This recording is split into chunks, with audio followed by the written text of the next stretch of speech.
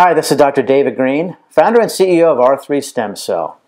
Today the question I'm going to answer is, how do these regenerative cells know where to go?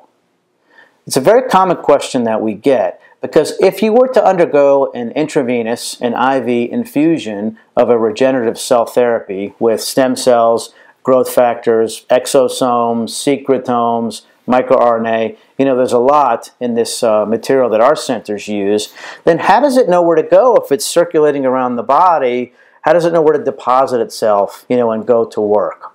Well, that research has been done at Case Western Reserve University in Cleveland.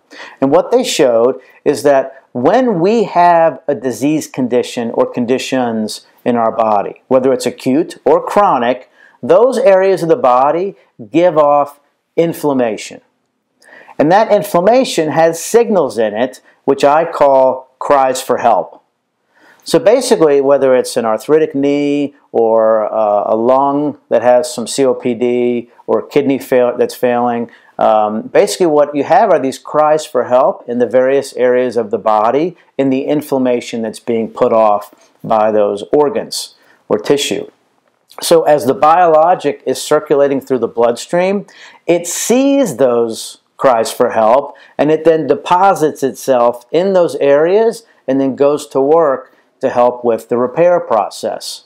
What that means is that your body is going to tell the biologic that it needs help and where to deposit itself. And what it also means is that numerous conditions and areas of the body can be helped at the same time with a regenerative procedure. So I hope that clears that up.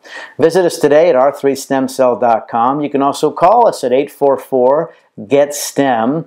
We'd be happy to get you in at a center close to you for a free consultation. Thank you.